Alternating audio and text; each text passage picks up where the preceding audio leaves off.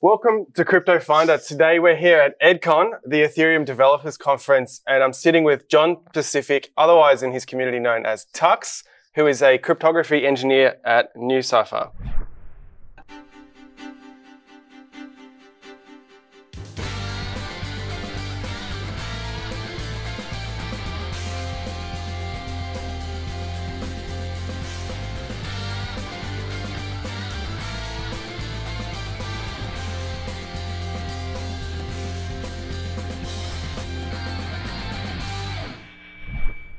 Tell us a bit about what this is and where it's going. So NuCypher is our company builds cryptographic infrastructure for privacy-preserving protocols and applications. We have two main product offerings right now. One is our proxy re-encryption network, which is kind of like a distributed key management system, but it actually has a bit more than that, and it's actually has a lot of really cool stuff. Our other offering right now is more experimental on the research side. It's called NuFHE, which is a fully homomorphic encryption library that it runs on the GPU. So we believe that to be the world's fastest FHE library right now. It runs 100 times faster than the competitors. Okay, wow, that sounds like a lot, and it sounds super complex.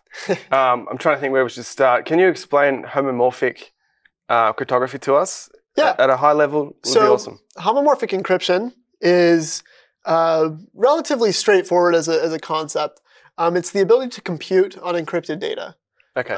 So essentially, with fully homomorphic encryption, we can perform arbitrary computations on encrypted data, meaning that we can perform, full logical circuits and full and logical evaluations on whatever we want on encrypted data, right? Then there's other forms of homomorphic encryption that are called partial homomorphic encryption. And that's what a lot of protocols use, such as PyA, which allow you to do some stuff like only addition or only multiplication, right? So those will only let you do like additions on encrypted data or multiplications on encrypted data. But fully homomorphic encryption is the combination of the two that allows you to perform both addition and multiplication. There's other schemes there too as well. They're called somewhat homomorphic encryption, which means that you can perform arbitrary computations up to a point before you can't perform anymore. Those have really cool benefits, and they can be leveraged to turn into fully homomorphic encryption systems. But with FHE itself, there are some drawbacks to those kinds of things, but they do make really interesting protocols. Okay. What does FHE stand for? Fully homomorphic encryption. Oh, of course. Sorry. Yeah. No, that's fine. That's fine. I think we're edging in the sort of emerging pinnacle of how you can apply cryptography, I think. And for me especially, I'm sure some of our viewers as well, like what's the daydream of what an application of this looks like, perhaps even extending it to like an end user that doesn't actually have to even experience what's going on in the background. So there's a few really, really cool things. I think we at NuCypher, what our biggest research focus is right now is trustless fully homomorphic encryption. Okay. So it's the ability to be able to apply FHE in trustless areas. So that is, we don't necessarily trust, the person performing the computation. So we need to actually make sure that all things involved in that are secure and that there's no damage that can be done. So that's the one thing that we are actively researching there in FHE. There's plenty of other FHE companies, but most of them are not really focused on that. And so we're trying to apply it in those trustless areas. So some use cases like that, and especially in the trustless space, are like privacy-preserving smart contracts. That's a possibility that we're looking into. Other ones, some other really cool use cases are things like genetic testing, because usually genetic data and genomic data is very private, and that it can, theoretically in the future, be used to discriminate against you. And so people right now are warning, privacy experts are now warning many people who are, sending off their genetic data to, Ancestry.com or these people to get this genetic testing done. Okay. They want to be able to perform that testing on encrypted data so that they don't reveal their genomic data to the person performing the computation. Okay, so that's amazing. I think that actually makes this, it now comes together as like a single picture. So rather than sending your genetic information to a company like Ancestry, where they then have who you are and your genetic data, and match that against the other bank of information that they have, you could effectively get the same outcome of learning more about your ancestry and learning more about perhaps risks that you might be predisposed to, without ever having to worry about anyone else getting visibility on that. Is that? Yeah, that's right. Wow. Because then you can have the gene sequence you want to be tested, and they can simply search through the genes without ever knowing what they're looking at, right? Right. And then there's even further extensions from that where we can then use anonymity so that they can do the testing, but not know who essentially they are testing. Really cool. That way, nobody can in the future come and say, we want so-and-so's genetic data. Yep, and I think we can all get a bit worried about how that can play out. Yeah, so the trustless nature of FHE is really important for those kinds of things. Absolutely. Yeah. In terms of how it can be used in business, I guess, is it right to say that you get the benefit of having a public blockchain and leveraging that while also then being able to do private enterprise? Is that something available? So NuCypher, we are investigating enterprise applications of right now our proxy re-encryption network. That's our main product offering. So FHE is more of our experimental research kind of thing. Okay.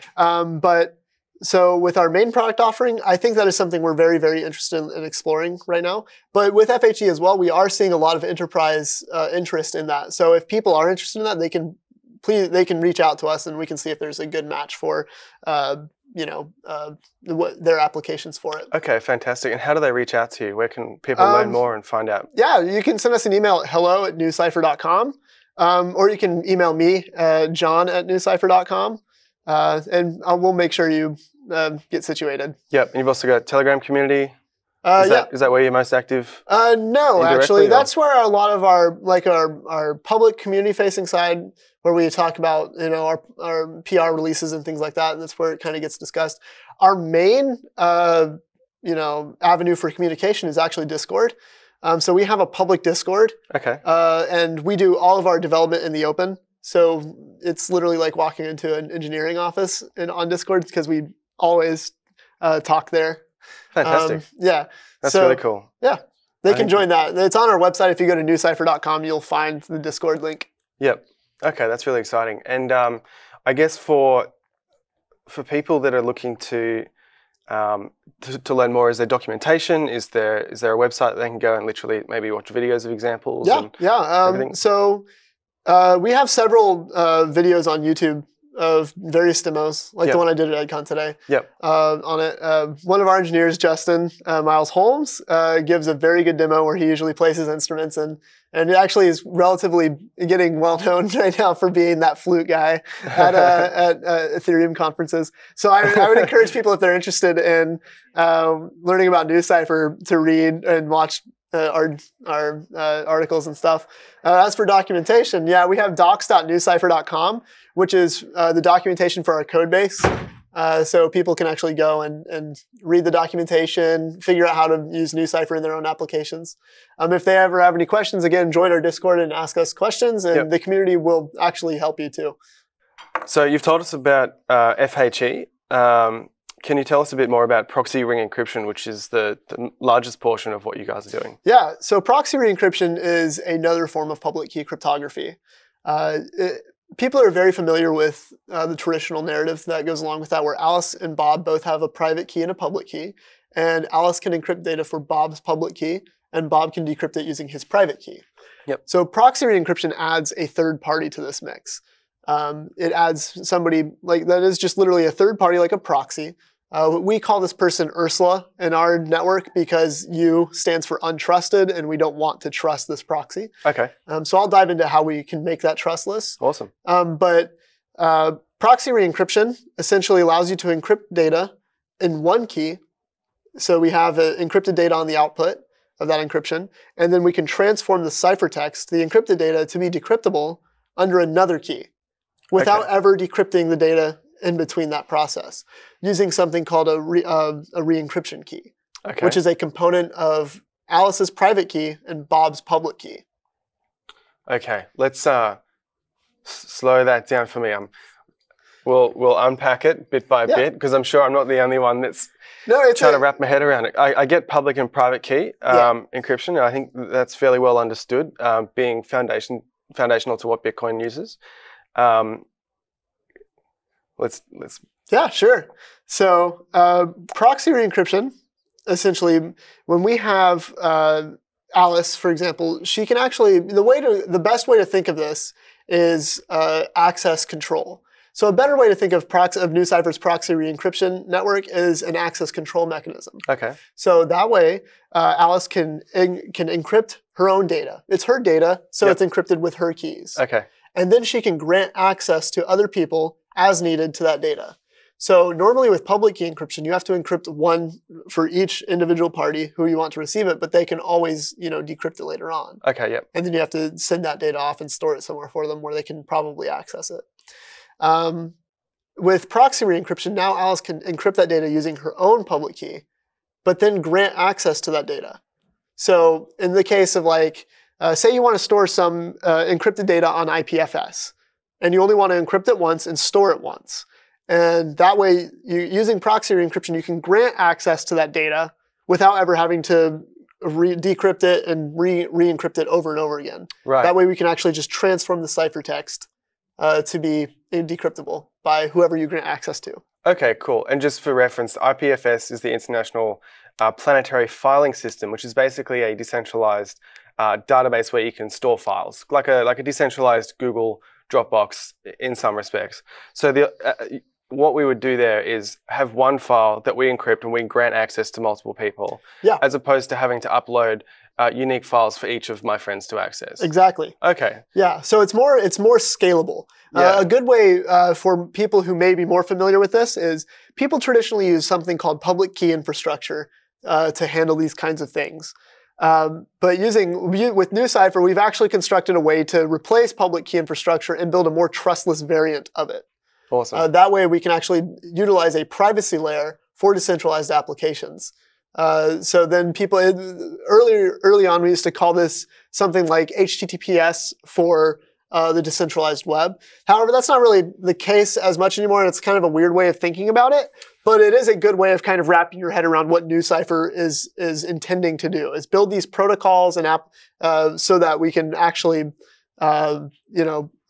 build this huge privacy layer for any decentralized application. Yeah, and there's loads of reasons for why that's important. That's really awesome stuff. Yeah. I think check out the website, have a look at the documentation, look at the in their community channels. If you have any questions, I've heard that these guys are quite responsive. You'll be able to reach out to their team. You can see everything that they do. You can see everything that they're doing on the Discord.